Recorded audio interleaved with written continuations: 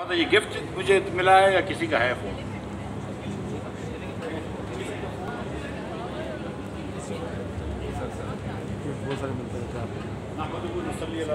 करीम अम्मा बाद औज़ु बिल्लाहि मिनश शैतानिर रजीम बिस्मिल्लाहिर रहमानिर रहीम। ये सब ये रख देंगे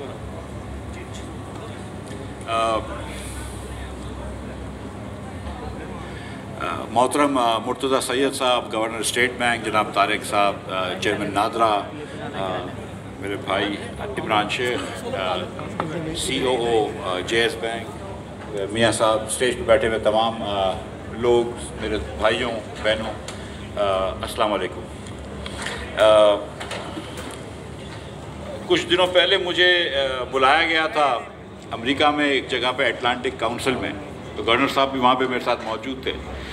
तो एक यंग पाकिस्तानी ओरिजिन के आदमी ने मुझसे सवाल पूछा वेब 3 के बारे में कि वेब 3 क्या होता है, और उसके मैं ये पूछा नहीं कि वेब 3 क्या होता है, उसने पूछा वेब 3 के बारे में आपका क्या ख्याल है और उसका पाकिस्तानी इकॉनमी पे क्या अफेक्ट होता है, और डिजिटल चीज़ों के बारे में कि डिजिटल करेंसी वगैरह के बारे में क्या ख्याल है, और फिनटेक की स्पेस के बारे में। तो मैंने ये कहा कि मैं तो जानता ही नहीं हूँ वेब 3 क्या होता है। तो उस पर काफ़ी लोगों ने वो कहा कि ये कैसी बात कर रहे हैं कि वेब 3 क्या होता है। तो मुझे ये कह देना था कि वेब 3 को मुझसे ज़्यादा दुनिया में कोई नहीं जानता, लेकिन मैंने वो नहीं बोला। मैंने कहा कि वेब 3 मुझे नहीं पता, लेकिन मैं ऐसे ही बता दूं कि मुझे हार्ट सर्जरी के बारे में भी कुछ नहीं पता है, मुझे एंजियोग्राफी भी सीरियसली कुछ नहीं पता है, ठीक है। मुझे बहुत सारी चीज़ों के बारे में नहीं पता, लेकिन कुछ चीज़ों के बारे में पता है। सो आज आपने जो टॉपिक किया अगैन ये, लेकिन मैंने उस दिन जो बात करी थी मैं वो आपको बता रहा हूँ। जो उस दिन मैंने गुजारिश की थी वो ये की थी कि मुझे ये पता है कि हुकूमत को इन चीज़ों से दूर रहना चाहिए, कि कोई भी नई इंडस्ट्री अगर आ रही हो तो the government should try and stay away, let them be और not try to regulate them and certainly not try to tax them. One reason जो पाकिस्तान में जो थोड़े ख्याल से मेरे ख्याल से, क्योंकि मुझे शुरू में पता है कि जब ऊबर आई थी और करीम आई थी और जो दूसरी चीज़ें आई थी और सर्विसेज आ रही थी, तो हमने इंस्टिंक्टिवली हमारे टैक्स अथॉरिटीज़ ने उनके ऊपर टैक्स डालना शुरू कर दिया। अब एक नई किस्म की इंडस्ट्री पाकिस्तान में आ रही है, तो पहले एक आध साल अगर खुदा ना खास्ता कोई पैसे कमा भी लेगा तो गुनाह तो नहीं है, वो मईशत में ही पैसे कमा लेगा तो अच्छा हो जाता। तो उसके ऊपर फ़ौरन टैक्स बर्डन डालना जो है ये गलत है। और दूसरा ये कि रेगुलेट करना या ओवर रेगुलेट करना तो बिल्कुल गलत है, और इसमें कोई शर्म की बात नहीं है अगर रेगुलेटर्स भी नई इमर्जिंग टेक्नोलॉजीज़ को नहीं समझते। अगर ये नई आपकी क्रिप्टो करेंसीज आ रही हैं, दीगर चीज़ें आ रही हैं, उसको आप नहीं समझते तो उसमें कोई शर्म की बात नहीं है कि आप बड़ी कॉशियसली उसके ऊपर रेगुलेशन करें, क्योंकि वो खुद चीज़ें इवॉल्व हो रही हैं, और जैसे वो इवॉल्व होती हैं, once you get a handle on this then you do light regulation. अगर ये पाकिस्तान से, ऐसा तो नहीं है कि हमारे यहाँ ज़हीन लोग नहीं हैं, पूरी मुस्लिम लीग बढ़ी हुई है फॉर इंस्टेंस, लेकिन joke but I guess you didn't get it, that's okay. But ऐसा तो नहीं है कि ज़हीन लोग नहीं, लेकिन अगर पाकिस्तान, क्यों ऐसा है कि सारी जितनी टेक्नोलॉजी कंपनियां हैं वो मगरिब से निकलती हैं, ख़ास तौर पे अमेरिका से निकलती हैं। और अमेरिका में भी अगर 2-3 जगहें हैं कि अराउंड बना होगा या ऐसी कोई चीज़ होगी कि जहाँ से लोग बैठे बैठे ये क्रिएटिव चीज़ें करते हैं और दूसरे ममालिक में ये नहीं कर सकते। तो हम भी उन ममालिक में हैं जहाँ से क्रिएटिव चीज़ें नहीं निकलती। ज़ाहिर है कि यहाँ पे इतनी टेक्नोलॉजी में एम्बेडेड नहीं है। कुछ लोग मुझे उस दिन कह रहे थे कि पाकिस्तान के अंदर 2, 4, 6, 8, 10 हमको टेक्नोलॉजी की यूनिवर्सिटीज़ खोलनी चाहिए, बच्चों को ट्रेनिंग देनी चाहिए, और मैं बिल्कुल मानता हूँ। लेकिन और फिर वो कंपेयर करते हैं कि हिंदुस्तान देखो कितना आगे निकल गया।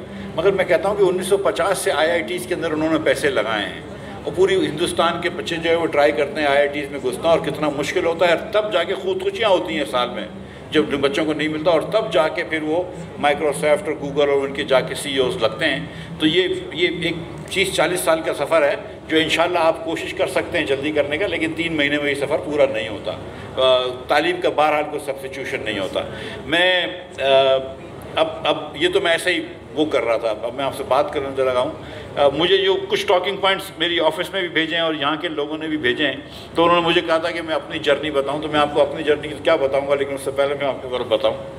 ये कुछ दिनों पहले मैंने एक टॉक दी थी, and this is very important for all of you, कि पाकिस्तान का वैसे नाम है इस्लामिक रिपब्लिक ऑफ पाकिस्तान, और मैं समझता हूँ कि इसका नाम होना चाहिए 1% Republic of Pakistan, 1% Republic of Pakistan, क्योंकि जितनी अपॉर्चुनिटी मिलती है वो 1% लोगों को मिलती है पाकिस्तान में। पाकिस्तान के अंदर एक स्कूल है HSN कॉलेज, आधे हमारी काबीना जो है वो अमूमन एक कॉलेज से आई हुई होती है। 4 मेरे ख्याल से सुप्रीम कोर्ट के जस्टिस एक कॉलेज से आए हुए हैं। मतलब पाकिस्तान में लाखों कॉलेजें होंगी, राइट, लाखों स्कूलें होंगी, एक कॉलेज आपकी आधी काबीना देती है और आधी सुप्रीम कोर्ट दी हुई है, या 1/4 सुप्रीम कोर्ट दी हुई है। एक स्कूल कराची में, कराची ग्रामर स्कूल, आधे अमीर आदमी को बच्चे वहाँ, आधे अमीर आदमी वहाँ से निकलते हैं, पाकिस्तान के अमीर लोग वहाँ से निकलते हैं, तकरीबन आधों से ज़्यादा अमीर लोगों के बच्चे वहाँ पढ़ते हैं। अब 2-3 और स्कूलें आप गिना देंगे मुझे कि नहीं वो लाहौर अमेरिकन स्कूल से एक बच्चा ने निकल के वो कर लिया, but those are exceptions that prove the rule कि 2-3-4 स्कूलें हैं पाकिस्तान में जिसके अंदर तमाम अपॉर्चुनिटीज़ उन बच्चों को मिलती हैं, तमाम अपॉर्चुनिटीज़ पाकिस्तान में उन बच्चों को मिलती हैं। तो you guys are the lucky ones really कि आपको ये अपॉर्चुनिटी मिली है। उतनी शायद हाईएस्ट लेवल की अपॉर्चुनिटी नहीं मिली, लेकिन you still are the lucky ones कि आप लोग अंग्रेज़ी भी बोल लेते हैं, क्योंकि ये ज़बान जो है ना पाकिस्तान में अगर लिंग्विस्टिक डिवाइड है तो वो अंग्रेज़ी और नॉन अंग्रेज़ी के अंदर है, वो पंजाबी, सिंधी, पश्तो इसमें नहीं है। लिंग्विस्टिक डिवाइड होती है अंग्रेज़ी बोलना और अंग्रेज़ी ना बोलने के अंदर, राइट। उस पर आपको अच्छी नौकरी मिलती है या बुरी नौकरी मिलती है। सो आप लोग तो लकी हैं कि वो 1% या तकरीबन 2% में आ जाते हैं, लेकिन बेसिकली रियल अपॉर्चुनिटीज़ तो 1% की है। और जो मैंने एग्जांपल दी थी वो एग्जांपल ये दी थी कि एक आदमी एक घोड़े का अस्तबल ख़रीदता है और मैनेजर से पूछता है कि यार हमारा घोड़ा रेस में जीतता है? बोलता है नहीं सर, रेस में जाता है, तकरीबन हर साल आखिर में आता है, या लास्ट आता है या सेकंड लास्ट आता है, कभी जीतता नहीं है। तो बोलता है किस घोड़े को बेचते हो? तो बोलता है ये घोड़ा है, इसका नाम है हुमायूं, इसको बेचते हैं। बोलता इसको क्यों बेचते हो? बोलते हमेशा से इसको बेचते थे। बोलता इससे पहले? बोला इसके पहले इसका बाप होता था, वो बाबर था, जो पहले उसको बेचते थे वो मर गया, तो हुमायूं को बेच रहे हैं। तो उस जो नया ओनर था उसने पूछा यार तुमने कभी रेस नहीं कराई आपस में? जितना हमारे अस्तबल में 100 घोड़े, जो फास्टेस्ट घोड़ा है शायद उसको भेज दें तो वो जीत भी जाए। बोला नहीं हम तो हर साल इसी को बेचते हैं। तो हम भी ये कि पूरे पाकिस्तान के अंदर हम 100% लोगों को चांस नहीं देते आगे बढ़ने का। हम 1% लोगों को, जो जिनके वालदैन पैसे वाले थे और उनके वालदैन मरात वाले थे और उनके वालदैन इन्फ्लुएंशियल थे, वो इलीट चल रहा है, इलीट इब्ने इलीट, उन्हीं को 1% को हम चांस देते हैं कि तुम जाके दौड़ लो, वो आखिर आ जाता है पाकिस्तान। यही पता 145 पे कभी इनकम आ जाती है, कभी 140 पे ह्यूमन डेवलपमेंट इंडेक्स आ जाता है, कभी 140, हमारे ज़माने में 116 पे करप्शन था, PTI 140 पे करप्शन लिया, भाई यहीं आते हैं, कभी 110 के नीचे कहीं नहीं आते। उसकी वजह ये कि आप लोगों को चांस ही नहीं दे रहे, आपने सारी जो चांस है वो महदूद कर दिया है 1% लोगों को। तो ये जो चीज़ है आपकी, ये कंप्यूटर टेक्नोलॉजी, डिजिटल टेक्नोलॉजी, ये कम से कम इतनी डेमोक्रेटिक है कि इसमें हर आदमी को चांस मिल सकता है थोड़ी बहुत मेहनत के बाद। तो ये वो चीज़ करेगी जो हुकूमत को करनी चाहिए, लेकिन 70 साल से 74 साल से हम नाकाम रहे। मैं आपको सच बता रहा हूँ। तो अब मैं आपको अपनी जर्नी बनाता हूँ भाई कि ओ लेवल्स करने के बाद अमेरिका चला गया, पढ़ लिया कहीं पर, पढ़ने के बाद फिर वापस आया, फिर वापस चला गया, फिर IMF में नौकरी करी कुछ अरसे तक। गवर्नर साहब तो बड़े अफसर बाला थे, मैं तो बड़ा अदना सा वो था मुलाजिम वहाँ पे। फिर IMF छोड़ के इधर आ गया, फिर एक छोटी सी फैक्ट्री अब्बा छोड़ के चले गए थे कैंडी लैंड के नाम से, इस्माइल इंडस्ट्रीज़ के नाम से, तो वो चल रही है। उसके अंदर एक बिस्किट की फैक्ट्री लगा दी कोकोमो के नाम से, आप लोग ने सबने नाम सुना होगा। हर बच्चा मुझसे पूछता है इसमें 4 बिस्किट क्यों होते हैं, 3 चॉकलेट नहीं होती तो अब नहीं पूछते, ठीक है।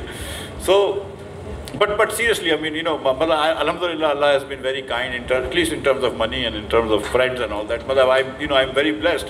मैं सच्ची बात है कि मैं होशियार नहीं भी होता ना, तो मतलब और नहीं भी था शायद, तो इतने ट्यूशन पढ़वाए वालिदैन ने और हर जगह पे भेज दिया, जहाँ पे मतलब ये कि कभी मतलब बाद में जाके स्कॉलरशिप भी मिल गई थी, लेकिन इतने अर्से तक अपने वालिदैन के पैसों से पढ़ता रहा कि उनको रहम आ गई, उन्होंने भी स्कॉलरशिप दे दी, तो कहीं ना कहीं पहुँच गए।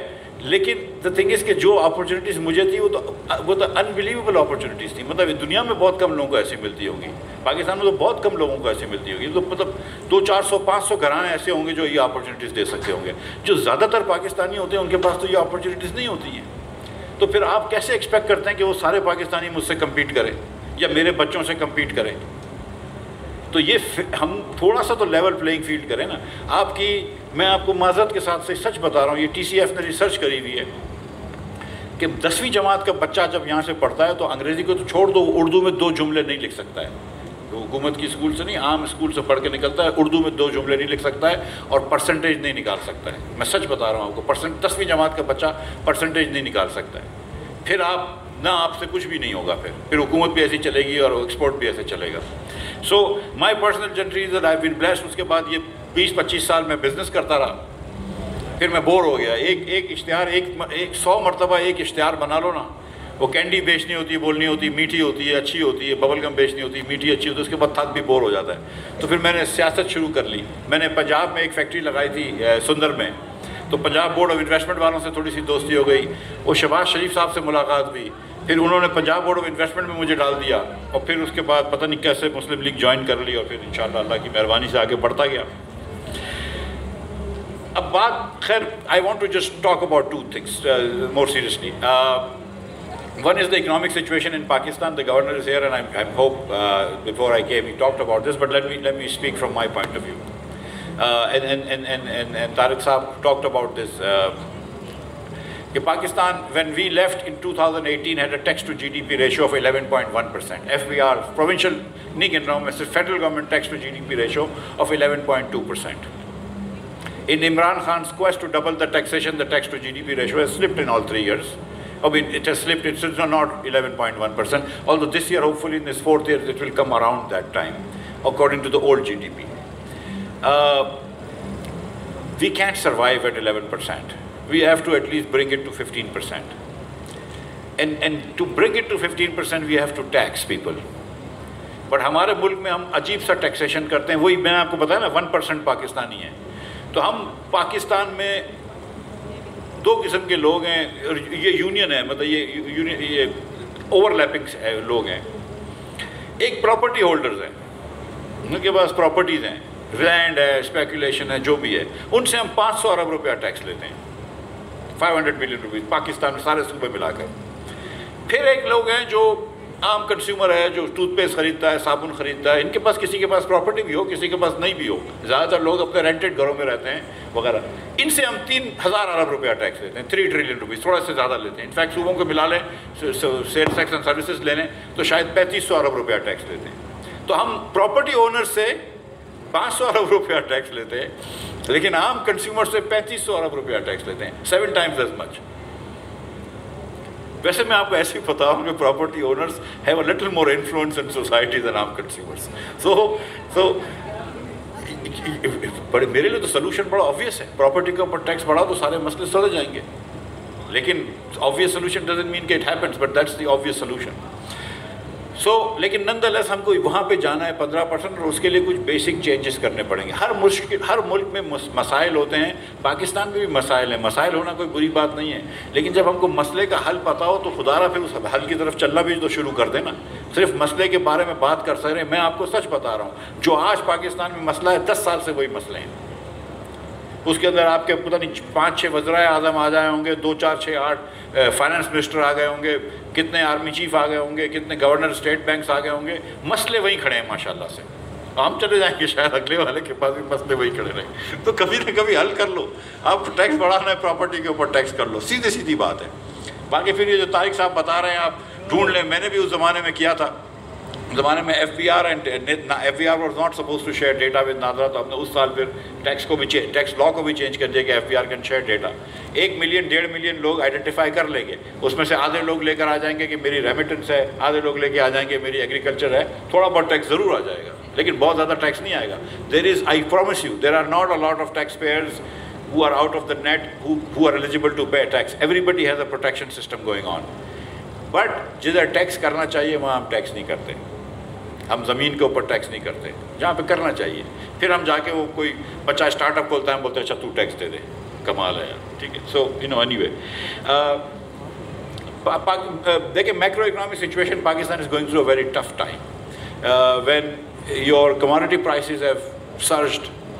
Oil prices, for instance, have gone to $110 or something. It puts a serious strain on all developing countries, oil importing developing countries, and it has put a severe strain on Pakistan. We supposedly are an agriculture country, or we say we are an agriculture country. but we will import $4 billion worth of food stuff this year, agriculture product this year. $2 billion worth of cotton and $6 billion worth of food stuff this year.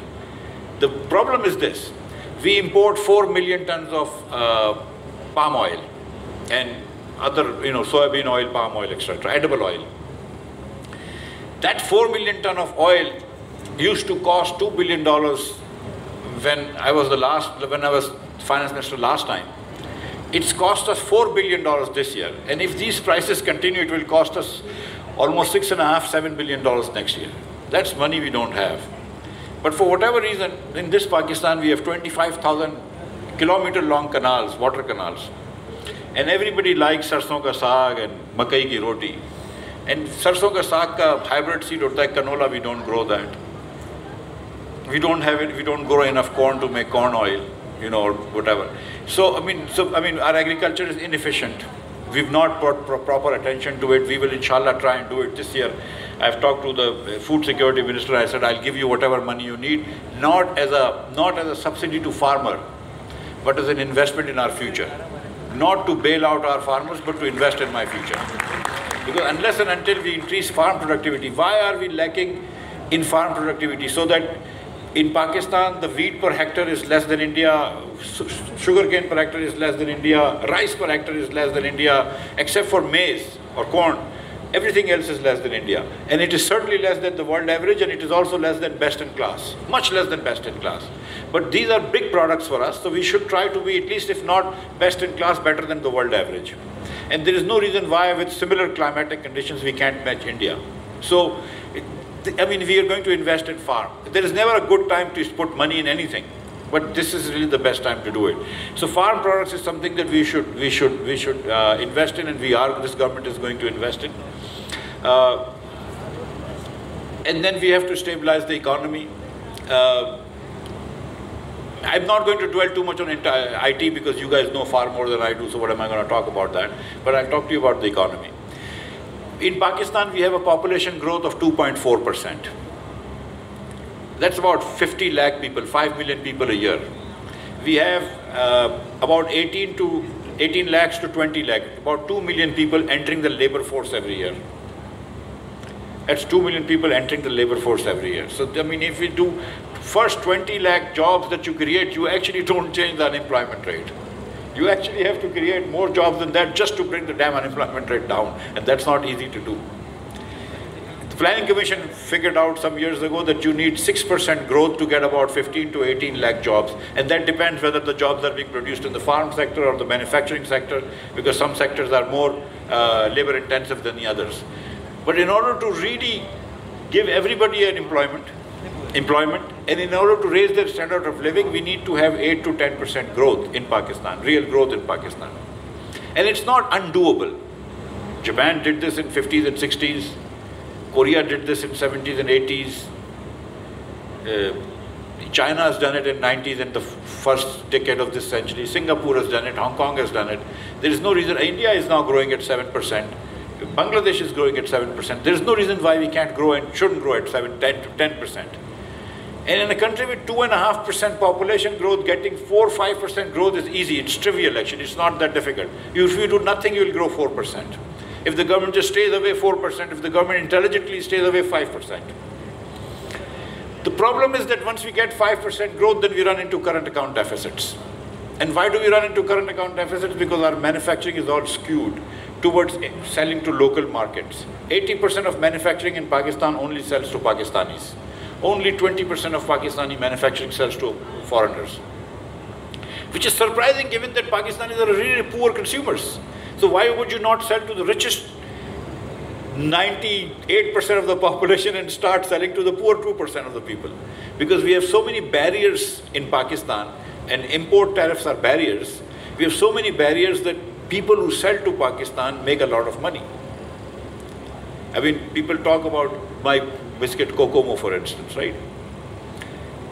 There are Korean companies that make similar products. There are Chinese companies that make similar products. There are Japanese companies that make similar products. But you never see them in the market. You only see my product because there are barriers to entry. Let them enter. Maybe I'll have to end up putting 4 or 5 Kokomos in a packet. But put pressure on manufacturers, local manufacturers. We don't. So local manufacturers like to sell to local markets, and that creates this issue that whenever we have growth, you know, we import raw materials, we sell it to our countrymen, and we don't export. Not that Pakistani imports are very high, they're not. 22% of GDP is not very high, but our exports are very low. 8%, 9% is very, very low. We need to grow our exports, which means that we have to divert our manufacturing towards exports. Now, this industry of yours, you know, the whole digital IT industry is the bestest thing, you know, that can happen to us. Very little capital investment. Kids sitting in their homes, kids sitting in small offices, kids sitting in libraries, cafes, can actually make products and export and make money in areas that, you know, older people can't figure this out. So why not encourage them? So, not out of the goodness of our heart, but out of selfish interest, we will try to make you grow as fast as possible, because you really are the last best hope of Pakistan, and hopefully if you guys grow, the rest of us will take off as well. So, I've heard that you guys have a few issues that need government's attention. One of them is a consistent tax policy. Sometimes we tax you at 23%, other times we tax you at 18%. I will meet with your group, industry group, in the next few days, and I promise you that in the next budget, my instinct is to bring you guys tax to zero, so we'll try and bring it zero taxation to you guys. So that I can promise you.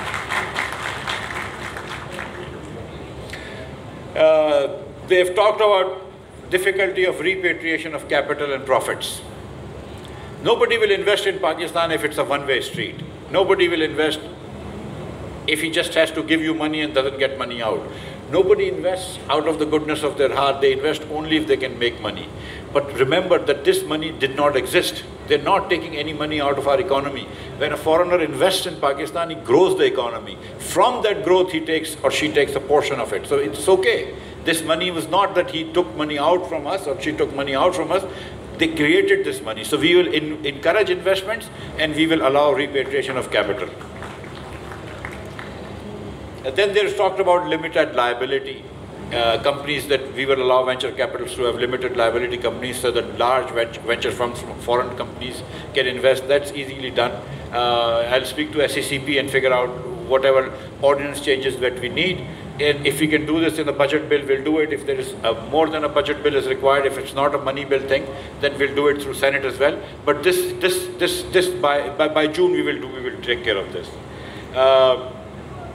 Then they talked about the fact that Pakistani companies don't have, there is no credit rating systems in Pakistan.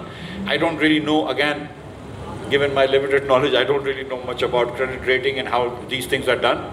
But I'll speak to the governor, and maybe some other friends from you guys will help me. And I'll speak to the SECP people and all that, and we'll figure somehow some sort of a bureau going. And my instinct is to just do it through private sector, and there are private sector companies, but we'll try and satisfy your needs there as well. Just let me, before I go to the last item, let me just note that when I said I don't know anything about Web3, about 30-40 people WhatsApped me, some friends and some people who did not know, who wanted to tutor me on Web3. I really didn't want to know about Web3. And similarly, I really don't want people to now WhatsApp me and tell me, oh, I'll tell you about credit rating. I really don't want to know that. I know the people I need to ask it, I'll ask them from them. And then finally, they said that there is a proper problem with intellectual property rights. And that's something that I think that when I was in government last time, and the American US Business Council had these issues, and we addressed that. But if there are again issues left about intellectual property rights, especially of our kids who are making these nice programs or inventing things, or computers and all that stuff, we'll help you out. So again, I look forward to meeting IT professionals in the coming days between now and the budget time, get formal requests from you guys, suggestions from you guys about what to do, कि क्या करना है, कैसा करना है, और जो भी फिर आप कहेंगे, हम टैक्स के बारे में भी आपसे बात कर लेंगे, हम रिपेट्रिएशन ऑफ कैपिटल के बारे में बात कर लेंगे, लिमिटेड लाइबिलिटी, आईटी वगैरह, सब चीज़ें कर लेंगे। ये मैं आपको बता रहा हूँ कि कोई भी हुकूमत हो, हमारी हुकूमत हो, कोई और पार्टी की हुकूमत आएगी, सब हुकूमतें ये चाहती हैं कि आप लोग आईटी की इंडस्ट्री परवान चढ़े। ये सेल्फिश इंटरेस्ट है पाकिस्तानी सियासतदानों का, पाकिस्तानी गवर्नमेंट का, कि हमारी आईटी इंडस्ट्री चले। हर हुकूमत ये चाहती है। कभी कभी हमारी मजबूरियाँ होती हैं, कभी कभी लैक ऑफ इमेजिनेशन होता है। मैं कोशिश करूँगा कि तमाम मजबूरियाँ भी अबूर कर लूँ, और जो लैक ऑफ इमेजिनेशन है उसका तो मैं कुछ नहीं कर सकता हूँ, मेरा लैक ऑफ इमेजिनेशन का, लेकिन मैं अस्यूम कर रहा हूँ कि you guys have talent and you guys can have good imagination. तो मुझे सिखा देना, कि मुझे बता देना अपने कागज़ में लिख कर के क्या क्या चीज़ें करनी हैं, तो इंशाअल्लाह ताला हम जो चीज़ें कर सकेंगे वो कर लेंगे। लेकिन ये मैं आपको बताऊं कि जो चीज़ें, जो मराहत पिछली हुकूमत दे के गई है, उस मराहत में किसी में कमी नहीं आएगी, ये मैं आपसे वादा कर रहा हूँ, कोई चीज़ कम नहीं करेंगे, ठीक है। जो पिछली हुकूमतें करके गई हैं एज़ वज़रा, एज़ वज़ीर आज़म, वो गवर्नमेंट ऑफ पाकिस्तान के बिहाफ पे एग्रीमेंट करें, हम उसके पीछे खड़े रहेंगे, और अगली हुकूमत जो आएगी वो हमारे एग्रीमेंट के पीछे खड़े रहेगी। जितना भी वो बोलते हों फ़र्क नहीं पड़ता, वो हुकूमतों को रहना पड़ता है एक दूसरे के पीछे खड़े, और जो मराहत वो दे के गए इंशाअल्लाह उतनी तो कम अज़ कम रहेगी, और कुछ ना कुछ उसको आसान कर देंगे। और फिर मैं ये कह रहा हूँ कि ये इसलिए नहीं कर रहे हैं कि हम आपके ऊपर मेहरबानी फरमा रहे हैं, हम इसलिए कर रहे हैं कि जब आप लोग 2-4 अच्छी कंपनियाँ निकाल लोगे तो अल्लाह ताला पाकिस्तान को आगे लेके जाएगा। मुझे और नहीं समझ में आ रहा है, सच बताऊं मैं, कि मतलब मुझे इस वक्त कोई 10 अरब रुपए का, 10 अरब डॉलर का कहीं से एक्सपोर्ट नज़र नहीं आ रहा। टेक्सटाइल का 10 अरब डॉलर का एक्सपोर्ट करने के लिए मराद दे के मतलब तीन जनरेशन मेरी निकल जाएगी, मेरा मतलब यू नो। और दूसरी कंपनीज़ को भी एक्सपोर्ट के लिए जो मराद देनी पड़ती है वो आप लोग जानते हैं। आप लोग तो you guys are cheap in that sense industry, थोड़ी बहुत मराद के अंदर आप ये काम कर लोगे। मुझे 10 बिलियन डॉलर का एक्सपोर्ट करने के लिए पता नहीं 25 बिलियन डॉलर्स की तो इंडस्ट्री लगानी पड़ती है। आप लोगों को 10 बिलियन डॉलर का एक्सपोर्ट करने के लिए कुछ भी नहीं लगाना पड़ता accept your own talent and hard work. So I encourage you to do this. एक आखिरी बात कह दूँ मैं आपसे, और मैंने ये रास्ते में भी किसी को कही थी, और मैं प्राइम मिनिस्टर साहब डेवोस जा रहे हैं, तो वो वर्ल्ड इकनॉमिक फोरम है, एंड तो उधर मैंने उनसे गुजारिश करी है कि वो पेपैल वाले आए हुए हैं, तो उनके पेपैल के CEO से वो मुलाकात करें, तो इंशाल्लाह करेंगे मुलाकात वो। मैं इसलिए कह रहा हूँ कि वो एक साहब हैं इस्माइल खान साहब, ये डॉन के एडिटर हैं पेशावर के, तो उन्होंने मुझे मैसेज किया व्हाट्सएप पे, मैं जानता नहीं हूँ उनको, कि मेरा बेटा आपसे बात करना चाहता है, वो O लेवल का स्टूडेंट है। सो I am always happy to talk to young people. तो मैंने कहा अच्छा बात कराइए, मैंने फ़ोन किया, मैंने कहा बात कराइए। तो बच्चा मुझे कहता है कि मैं 3D डिज़ाइनर हूँ, ग्राफिक डिज़ाइनर हूँ 3D का, और मैं अपने डिज़ाइन करके बाहर जो चीज़ें बना के भेजता हूँ, और मुझे पैसे लाने में बड़ा मुश्किल होता है। ये 15-16 साल का बच्चा O लेवल का, वो मुझे अगर पेपैल होता तो मुझे आसानी हो जाती। तो मैंने कहा ठीक है यार, मैं तो दूसरे दिन इत्तेफाक से वो प्राइम मिनिस्टर साहब पूछे थे किस किस से मिलना चाहिए, मैंने कहा पेपैल वाले से पहले मिलने। तो हम पूरी कोशिश करेंगे कि पेपैल वाला आ जाए, या कोई ऐसा सिस्टम आ जाए जिसके तहत आप लोग जो फ्रीलांस का काम करते हैं, मुझे पता है कि पाकिस्तान में बहुत सारे बच्चे फ्रीलांस का काम करते हैं, उनको पैसों में आसानी हो जाए, और उस पर कोई टैक्स नहीं काटेंगे। जो आप लोगों को आ रहा है अल्लाह ताला आप लोगों को और दे। और मैं इधर हाजिर हूँ, अगर कोई सवाल पूछते हैं तो गवर्नर साहब और तारिक साहब भी मौजूद हैं, वो जवाब आपके सवालों को दे देंगे। Thank you.